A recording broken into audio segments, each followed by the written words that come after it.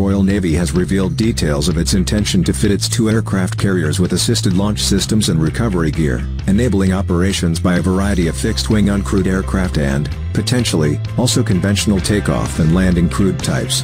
Ambitious in its scope, it's unclear exactly how much of the program will be fiscally feasible.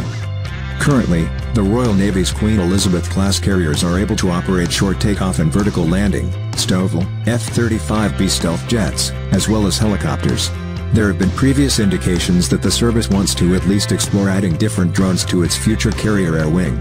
The Royal Navy has now also decided that it will kick off this project with tests of the General Atomics Mojave short takeoff and landing, STOL, drone on one of its 2 carriers later this year. The latest Royal Navy carrier developments were announced by the Colonel Phil Kelly, the service's head of Carrier Strike and Maritime Aviation, at the recent Combined Naval Event 2023 conference, and was reported by Naval News. Colonel Kelly confirmed that, under the Future Maritime Aviation Force (FMAF) initiative, the Royal Navy is planning to retrofit arrestor gear and assisted launch equipment on its carriers.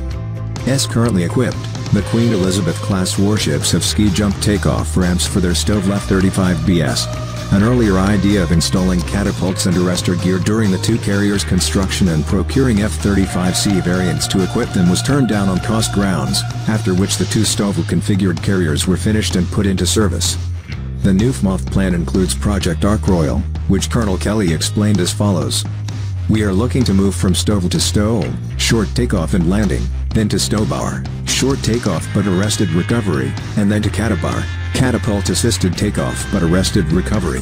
We are looking at a demonstrable progression that spreads out the financial cost and incrementally improves capability.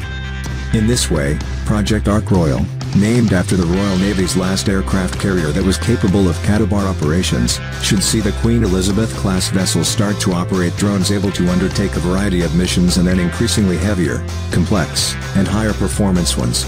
Later on, full Catabar capability could also add fixed-wing crewed aircraft, too.